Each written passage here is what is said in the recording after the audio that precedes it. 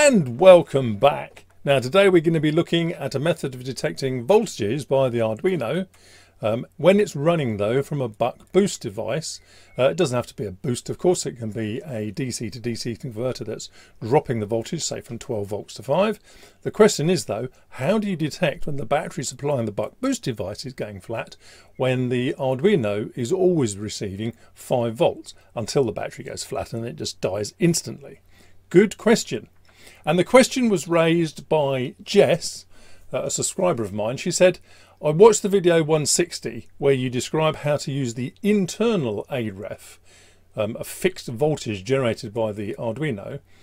And she said, okay, I can do that. But of course, the 5 volts coming into here, or whatever voltage it is that your buck boost delivers, 4.9, 5.1, it's not critical, is it? She says, that's fine, it detects that, but of course what it's not detecting is the state of the LiPO, like this one here at the back. And in fact, I think Jess uses one just like this. It's quite nice. We've used it in a demo before. Excuse my hand. It's quite a chunky little thing. Look, so you've got 18650 LiPO there, 5 volts on the bottom, 3.3 on the side, and there's that USB socket at the top there that has got a little on-off switch next to it. And that delivers 5 volts, just like it would be if it was a wall wart or something, or a phone charger. We'll be coming on to that LiPO and that circuit at the top there with a couple of displays. But in the meantime, let's look at what I've got set up for this one. Right, there we are. I've just rearranged a few things on the desktop here. And sorry, what? Oh, my glasses. Yes, I thought I'd be a little bit more festive as we're already into December now. And of course, as a lot of you know, I've had trouble with my eyes, still got trouble with them. Can't actually see out this one at the minute, but better that than a patch, isn't it? Otherwise it scares the kids and the pets don't like it either. So a nice festive pair of glasses goes down a treat, I think, this time of year. And I'll be putting details of what went wrong and what's going to happen in the future with my eyes on my blog, right? So I'm going to link to that and hopefully there'll be a blog page up there by the time this video is released. Thank you very, very much for your messages of support and get well soon and things like that on the last video. Greatly appreciated. I won't go into it now because obviously people want to know about this voltage detection, so we'll leave it there for now and come back to the blog a little bit later. Right, so here we have then an Arduino, typical configuration with a buck boost here. Nice little one this, especially for demo purposes. In fact, this one I believe is both a buck boost and a buck DC to DC converter, really. Fixed voltage 5 volts out, any voltage in pretty much up to about 12-15 volts.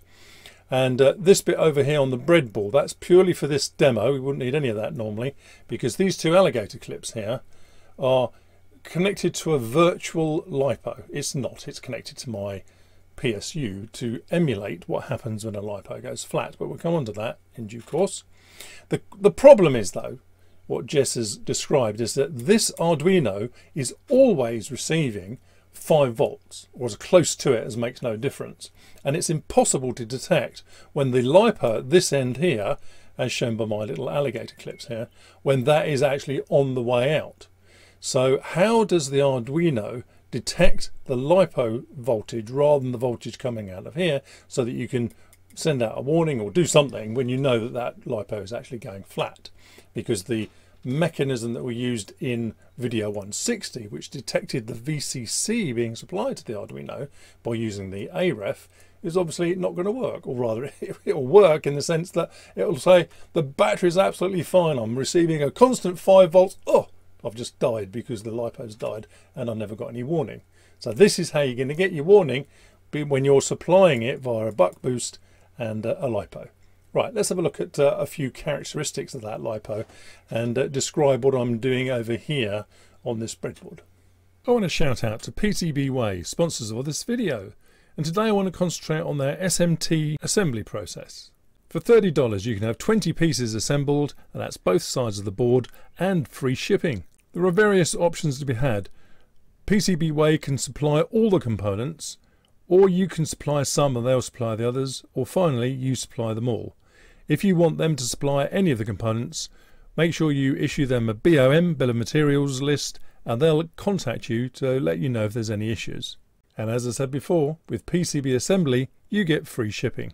just fill out this simple form indicating how many pieces you need assembled, how many components of each type, and they'll assemble both SMT and through-hole components, as I say, on both sides of the board. This is a board that I ordered recently, just 5 pieces and the assembly process. They normally allow up to 15 days of the assembly, but it depends very much on how complex the board is. It could be done in just a few days. PCBWay assembly process. Try them now. Right, let's just draw out the circuit, or the block circuit anyway, of what we're doing here with this Arduino and DC to DC converter. Now we'll call it that rather than buck boost, because you might be using a LiPO at, say, 3.7 volts, but you might equally be using a car battery at 12 volts or 24 volt truck battery or something. So we'll just keep it as a DC to DC and make it sort of fairly generic.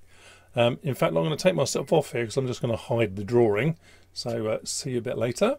Right, so over here then on the right hand side we have our Uno, or whatever microcontroller you're using there, Nano, doesn't matter really. And over here we have our DC to DC converter. Now that's great. So the output from this goes from the 5 volts here up into the VCC there, and the ground has to be a common ground, of course. Goes from there down to ground as well. Now that would work, and you connect your LiPO or whatever this end. Brilliant. So just doing that will run your Uno off 3.7 volts, and let's stick to the LiPO example that Jessica is asking about, but it will apply to any particular voltage that you're putting into your DC to DC converter. So over here then, let's draw out a little battery, and we'll assume for our purposes it's a 3.7 volt nominal battery. Now normally that that's goes into there, and that's probably common ground all the way through here. Now the 3.7 volt gets fed into there, true, but this A0 then, if you were to try to measure, as we've just said, the 5 volts here, for example, you'd always get 5 volts, or 1023 put into here. So that's not going to help you. So we won't do that at all. What we actually need to do is to measure the voltage at this point here. All right, because the discharge curve of a LiPO battery, say a single LiPO battery like we just saw, say an 18650 in this case, if we draw a little chart, which I'll do over here. Now a fully charged LiPO is in fact 4.2 volts. However, your 4.2 volts drops fairly rapidly down to a nominal 3.7 volts, and that stays pretty much, it's dropping a little bit, yeah, but then eventually it hits the cliff wall as it's run out of juice basically, and the discharge then drops like a stone until we hit the 3.0. Now if your battery is protected at this point, it's going to switch itself off. So at the 3.0, that's when the battery protection circuit will come in, and well, that's it, it's died. But what you want to be able to do is detect the voltage when it starts dropping from here to here roughly, yeah, so between these 2 points. So from the 3.7 volt to, well, let's say 3.3, right, because once it's dropped down below 3.4, I think this bit here is going to be so quick you'll never have a chance to recover. It could be minutes when that happens. So how do we detect this voltage here then between the 3.3 and 3.7? That's what we're interested in, isn't it? Right, the very simple way of doing it is as follows. We'll assume for this purposes that the AO over here is interested not in the full charge of 4.2, not even 3.7 really, because it's just fully charged. You want to know when it drops below fully charged. So let's assume we're looking for something like 3.4 volts and lower, because once it hits the 3.4 volts, that means, hello, we're on this curve over here again, and we're definitely dropping like a stone now. You can of course adjust this voltage on the A0 to whatever you want, and I'll show you how to do that simply with a potential divider over here. All we need over here is a couple of resistors, and we take the voltage at that point there, feeding that one, let me draw that in red so we can see it, feeding this one here into over here. The question is, of course, what are these resistors? Well, the formula for a potential divider is fairly standard, so let's get the formula for that sorted out.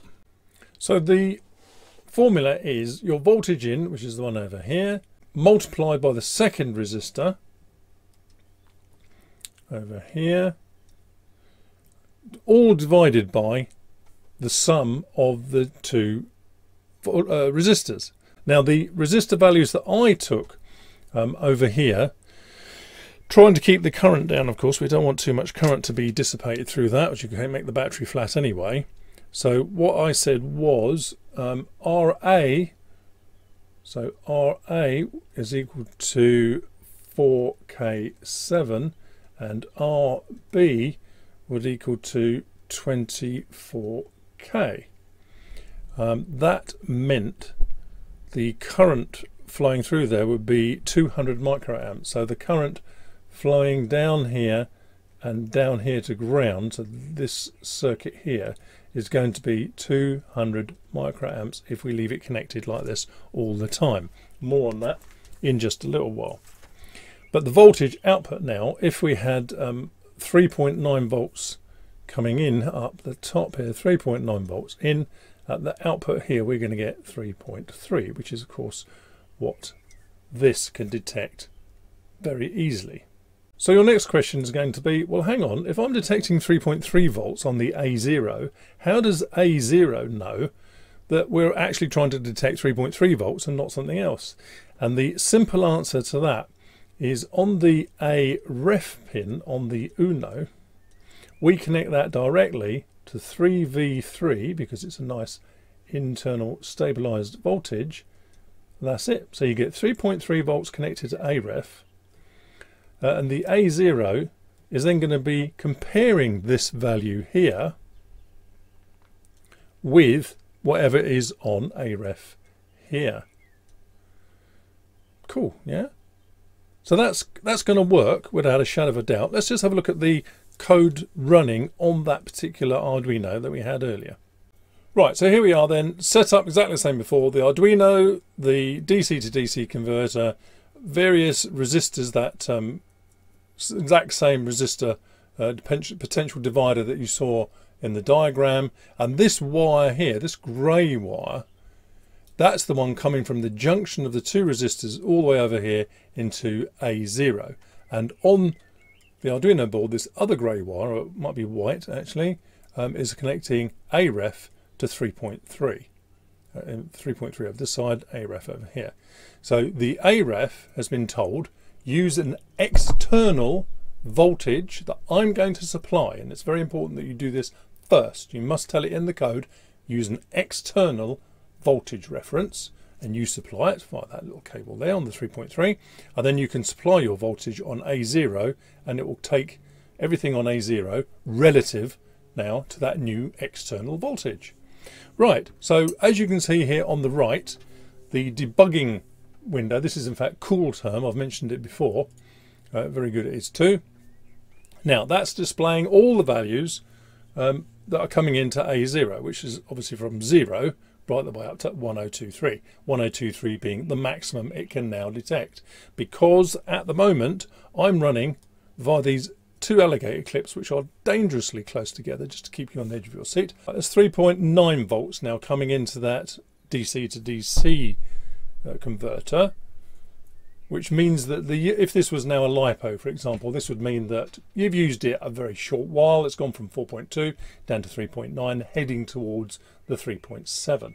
So if I reduce that now, 3.7, right, so at 3.7 you can see it's jumped.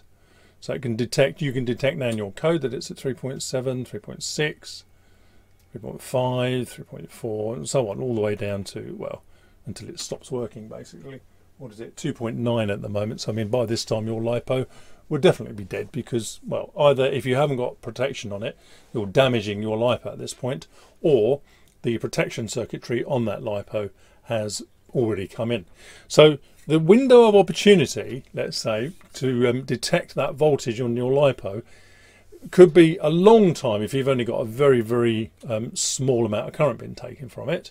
But if you were, God forbid, actually using an Arduino like that, you know, a full-blown Arduino, that is taking something like 80 milliamps. Well, that's going to kill a LiPo, you know, within a day, isn't it?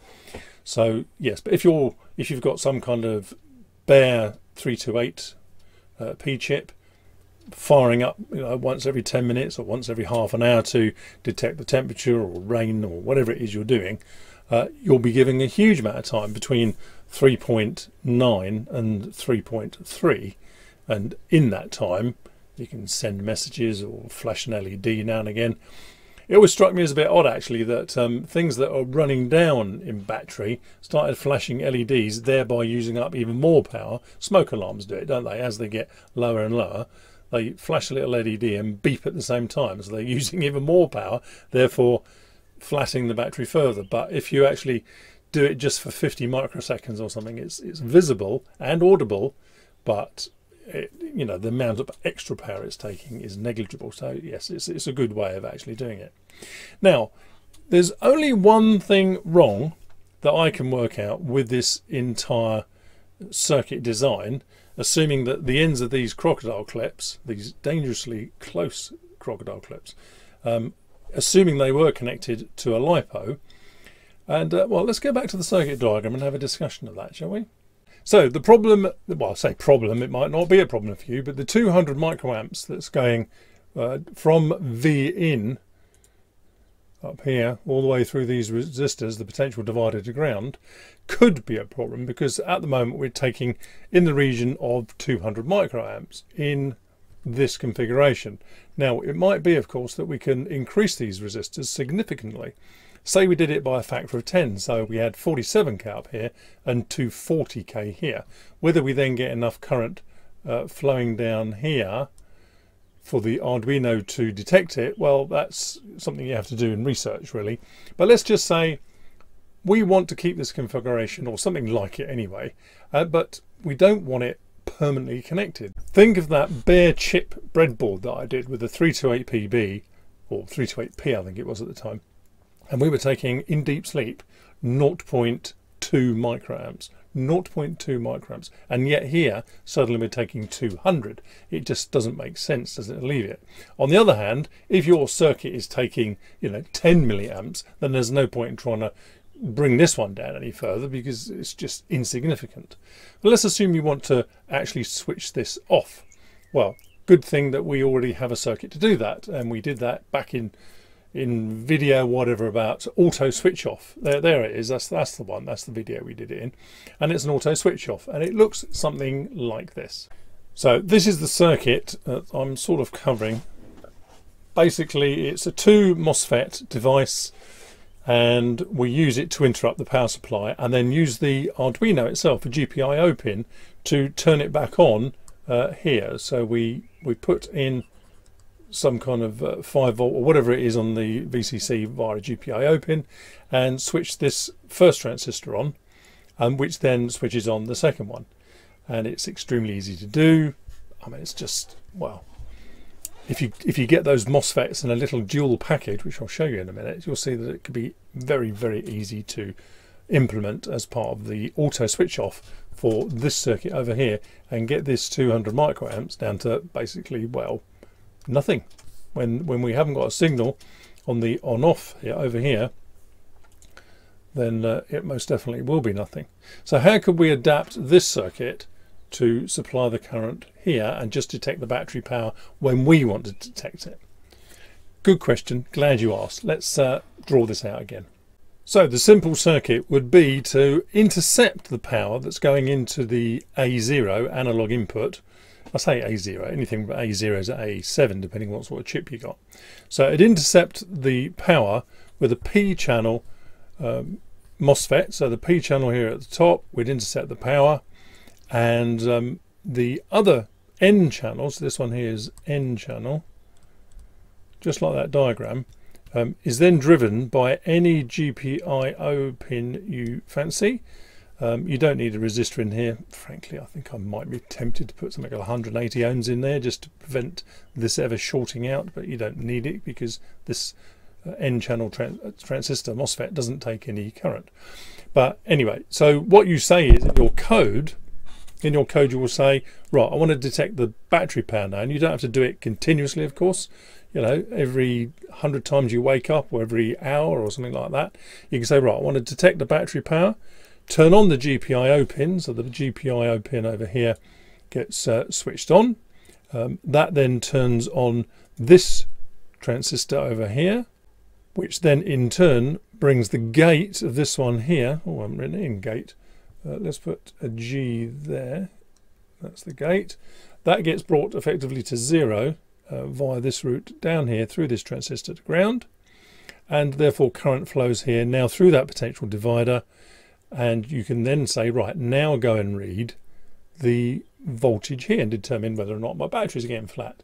And then you think, right, I've done that, which, let's face it, would take all of 5 milliseconds, even if you let it settle for a bit, and then you switch it off again, which means the current flow through here is going to be 200 microamps for 5 milliseconds or something. It's just a no-brainer, really. It's an easy way to do it.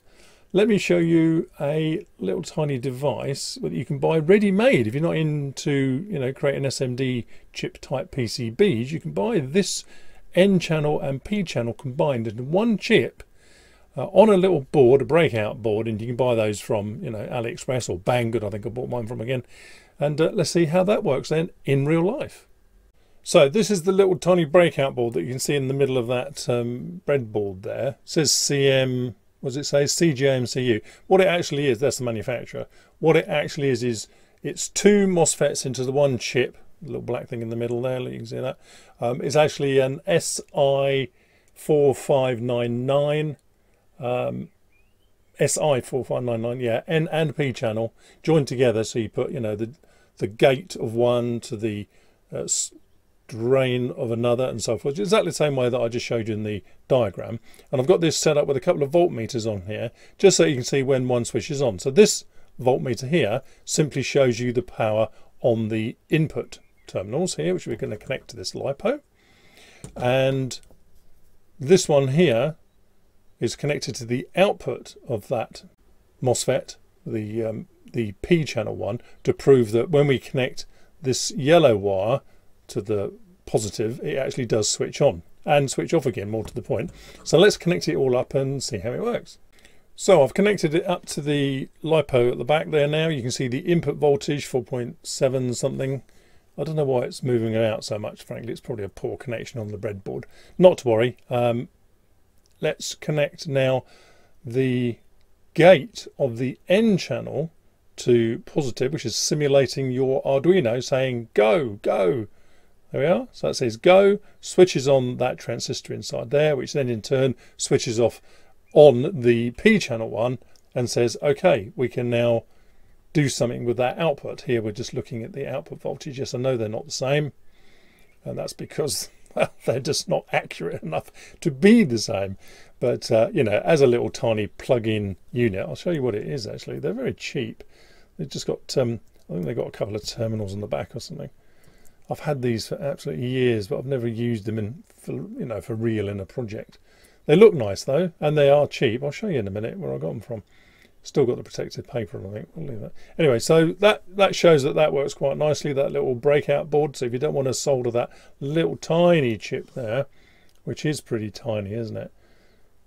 But I mean, it's very durable. I mean, if you can solder SMD stuff, then that is very, very durable. And indeed, I'm seriously considering putting that onto a board with a 328 of some kind, PB, who knows, and having an auto switch off function built into the actual board itself. I mean, it'd be nice to do that, wouldn't it?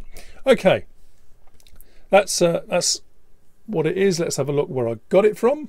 Right, here we are. This is Banggood, and they're only £1.89 each. If you buy more of them, you get them for like $1.03, I think. Let's have a look. Right, so here, for example, $11.03. My head's a little bit in the way. $11.03, you get 10 pieces. That's only, you know, $1.10 then, isn't it? And they're always useful little things to keep in. But as I say, free shipping, $1.89 each. I'll put links down in the video description and on my GitHub. Great little thing. I've actually got some different dual MOSFETs, P and N channel, into a chip. I bought those from RS Components. Unfortunately, my lack of vision at the moment prevents me actually soldering those on, so it's just not going to happen. Not yet, anyway, but it will do eventually. Now, the ones I've got allow a 1.8 volt gate voltage, which is very low to switch on properly. I mean, below TTL, well below TTL, and that would be ideal for other battery controlled projects. For example, the reason why I was thinking about it whilst I was lying on my side with this dodgy eye, my little toothbrush timer hasn't got an auto switch off, and it's only running off a 3-volt coin cell. Now, even if it doesn't still run on a coin cell, but it does run on 3 volts, to get the auto switch off to work properly, this chip is probably not it. It might work on 3 volts, but then if it goes anything below that, it might not work properly. I haven't fully tested that. But the dual MOSFET chips that I have got from RS Components do work right down to 1.8 volts, at which point that's the absolute lowest, isn't it, that any kind of Atmel 3 to 8 chips are going to run at, even at 1 megahertz. So I thought, yes, I'm going to experiment with those. And they are SMD. I think one of the set I've bought hasn't got any leads, so that's going to be a little bit tricky to solder, but I've read up about how to do that, watched a couple of videos as well. So that's all for the future, sometime next year.